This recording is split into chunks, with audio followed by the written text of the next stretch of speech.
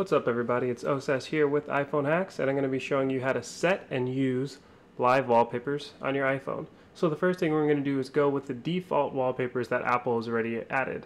So we're going to go into Settings, Wallpaper, choose New Wallpaper, and of course we're going to hit Live. So tap on Live, and here are the 9 live wallpapers. I'm going to select this one, so just tap on that. You're going to want to make sure it says Live Photo. Here you see the options for still and perspective. We want live. We're going to hit set. It actually only works on the lock screen, but if you just like the image, you can hit both. So we'll just hit both. Hop right back out here. As you can see on the home page, when I use the 3D touch, nothing actually occurs. But if I lock the device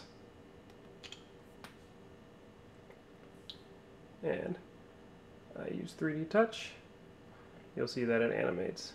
Let's do that one more time. Press in, and when I release, it goes back, which is kind of a cool feature.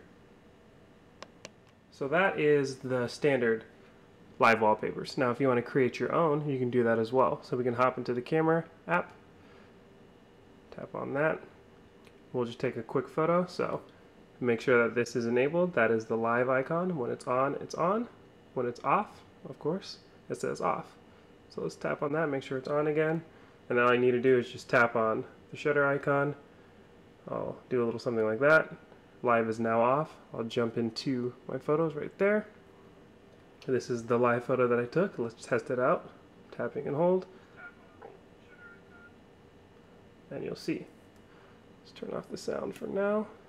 And to set that, we're going to hit that share button. It'll jump into the share sheet. And here you're going to want to see that it says live. So if I tap on that, it says off. I want to make sure that it says live. Now that it says live, I can go ahead and slide on over. And where it says use as wallpaper, I'm going to tap on that. It'll jump up here. Again, I'm going to make sure that it says live photo. And then I'm going to hit set. And let's just do the lock screen this time. And setting the wallpaper. Let's lock the device up. And press and hold. And there is my live wallpaper. Obviously you guys want to do something a little cooler than just fingers waving in the background, but that was just a little test feature. You can also set a live wallpaper by jumping into, again, settings, going to wallpaper, tapping choose wallpaper, and going into your camera roll. So if you have live wallpapers inside of your camera roll, you can go ahead and select those from inside of the camera roll. Let's see if I have one here. So here is the live photo, and right now I'm going to hit set, make sure that that's on. Again, we'll go to the lock screen, lock the device, open it right up, 3D touch, and there's the live wallpaper. So that's it guys, that's how you set and use live wallpapers on the iPhone 6s and the iPhone 6s Plus.